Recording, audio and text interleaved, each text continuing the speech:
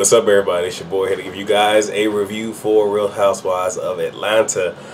So it picks up where it pretty much left off. Actually, before we get there, well, we know Portia's there. So you have what the girl name is? How did I forget? Sheree.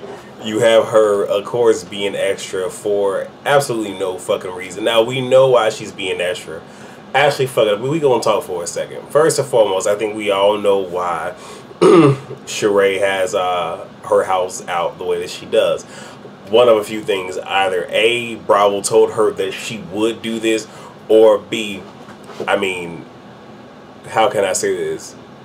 Kenya knows that she's going to, you know, have people talking about her and her place and the fact that it's not done yet. So go ahead, generate that buzz, generate that talk. And I mean, again, she's providing a storyline for Sheree, because once the house is done, then what? You know what I'm saying? Again, it's one of those where it's just like, it's cut off right there. I'm not on anybody bandwagon, but I'm just saying. Then you got her saying to Portia, you know, do you see the my titty sweat and all this other shit? And all I'm gonna say is this. Yes, Kenya did say this was a soft opening, but all that I will say is, if anybody gonna throw shade, it's gonna have to be somebody who didn't have a soft anything going on themselves, i.e. Sheree. Because did she not have She by Sheree? And when it was time for the unveiling, did she not do a soft launch? Was it not a concept? Was she not displaying concept and not actual fabric? At least Kenya is actually showing you her fucking house. It might be 85% done, but I think that's a hell of a lot better to have people staring at some fucked up ass motherfucking drawing. So I'm gonna need for her to get that shit together. But Matt shows up. Matt is like, you know, I did bad. I was wrong. I had a flashback of fucking Empire where it was like, Andre messed up. Andre, like, I was him like, Matt, don't do it. Matt, don't do it. I'm not going to be here for it. But he didn't. But he said that he was wrong when she said that she lost her protector, because that way he was supposed to vent it, and you know he went, you know, poco loco and coco, and it just is what the fuck it is. He says that he's going to work towards it. So we'll see what happens from there. Okay, so Cynthia is with her daughter Noelle, pretty much talking about the whole divorce thing. Noelle's kind of shocked that her mother is going like all the way through with it, and she even asked her mother if she has low self-esteem, because she feels that, okay, a woman, you know, wouldn't subject herself to all the different yelling and all the other stuff that she and Peter went through, and even mentioned how her room is not that far away from theirs. So she heard it all, and that kind of shook Cynthia, which I'm like, well, fuck, I mean, I'm pretty sure it would shook anybody else as well. Moving on from that, we got Todd and Candy. So for those who don't know, Baby Ace has an Instagram. I'm not on the shit. I'm hardly on social media these days as it is any fucking way. But he has an Instagram and has quite the audience. So, you know, Candy is all about that money. I can't be mad at her. And she will forever use Real Housewives of Atlanta to pump her shit. So they're coming out with a Raising Ace baby line to sell baby shit. Hey, it is what the fuck it is. I guess we went from Instagram fashion to fucking Instagram baby shit. Okay, go ahead, Todd and Candace. So then the restaurant is brought up. It's supposed to have been done by Candy's birthday. It's not, so they're hoping that it's going to be done by Todd's birthday, which is August. So we'll see how this all plays out. Chances are, if it is done, they're probably going to have the season finale there. Just a thought. If it happens, damn it, y'all heard it here first. And then Mama Joyce is asking about that, asking about Kenya's party, putting out what's the girl name, Portia, all that good jazz, and you know, she was like questioning Phaedra, but at the same time, it's like, you know, Phaedra can go to some extreme lifts to do some shit. When so far as say that she should be sharing the shell with Apollo, I'm just like, you know what, Mama Joyce, come the fuck through, because Candace ain't giving us shit right now, so come on through with the mess.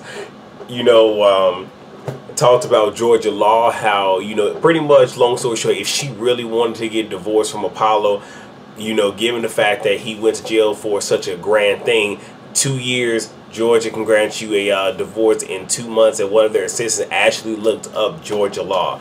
So Mama George knew what she was talking about, did the dance and everything else. But you know what? Even though I don't always be here for Mama George, if she finna bring us drama, damn it, I'm here for it, and I'm here for her. Alright, so we don't got much. So we have Kenya and Phaedra, and then respectively, Sheree and Horsha having their own conversations, but they they actually, what's the word I'm looking for? They intertwine with each other. So, Phaedra's talking about how fucking Kenya's going this and third because she getting dick, blah, blah, don't really care. The gist of it is, Phaedra wants to be divorced before she, quote unquote, wants to date. We all know that's some fuck shit, but we just gonna go ahead and play along with this for the damn storyline. Horsha and Sheree, Horsha is hosting an event and wants to get all the girls together. So you have Phaedra telling that to Kenya. Kenya whole thing is, well, I want to get the invite first, and then we will move on from there. We will see what happens.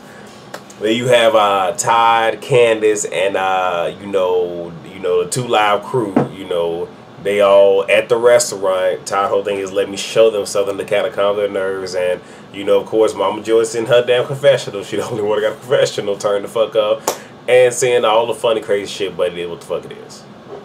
Oh shit, the shade. Oh, I'm sorry. Seeing the previews is never good, especially when I'm trying to turn on the camera. So, Kenya finds out that Sheree been talking shit about her plays. We'll get to that soon enough. Cynthia and Peter meet up.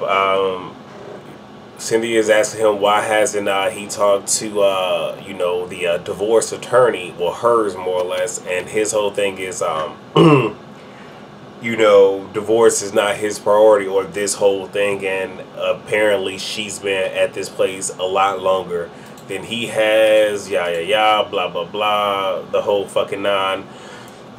And so there's that.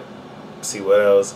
And you know, he started, and then he was like, I guess he had a heart attack or maybe symptoms of, went to the hospital. They asked who would he call, this, that, and the third, and then it dawned on him, and in that moment he wouldn't be calling anybody because Cynthia isn't there. You know, the whole thing. They start to have a teary-eyed moment, and then he says that all he wants to do is see her happy. So he ends up calling no dude and says, whatever you need for me to sign, go ahead and send it. So he just, like I said, he just being an ain't shit motherfucker dragging this shit out. But I mean, you can tell that he's hurt. I mean, legit, you can tell he's hurt, but he's just doing the most with the least. Alright, so go ahead and wrap this up right quick. So, wait, why the fuck do I have my shit wrote like that? Ah, okay, yeah, so the event that Horse was putting together, I believe it was called Mystery Room, Escape Room, some shit like that, where there's clues and they have 30 minutes to try to figure out how the fuck to get out of the room, whatever. Team 1 is Kenya, Horsha, and Cynthia, which, you know, I will have to, you know, applaud Horsha for teaming up with, you know, 2 motherfuckers that she don't fucking like. I wouldn't have fucking did it. I'm just saying I'm petty as fuck, but it is what it is.